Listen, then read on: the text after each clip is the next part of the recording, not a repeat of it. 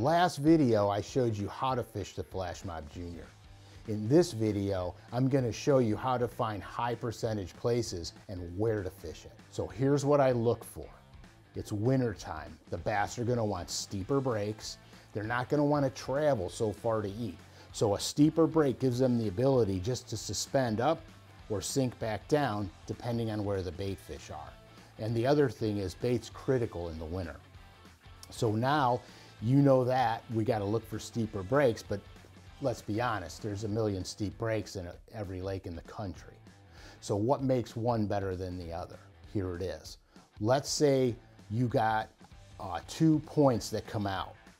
The 2 points run out, it makes a little deep pocket in between the 2 points. So underwater, it looks like a giant C.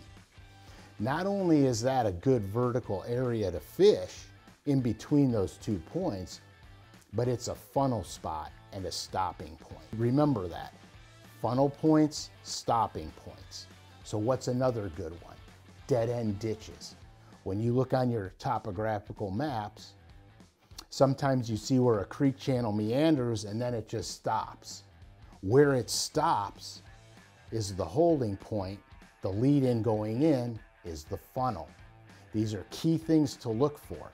The other thing I like to do, especially on river lakes or a lot of reservoirs, have main channel edges that run down. So what I look for is I look for where the channel edge scrapes against the bank and makes a bluff, swings back out, so now I have a long tapering point on a bluff edge, but on the inside it creates a pocket and a flatter spot on the inside of the point.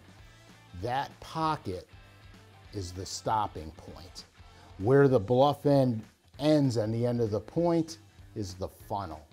These are the areas that you're going to look for in the winter. This is the fastest way to isolate winter holding areas, and it's a great way to fish.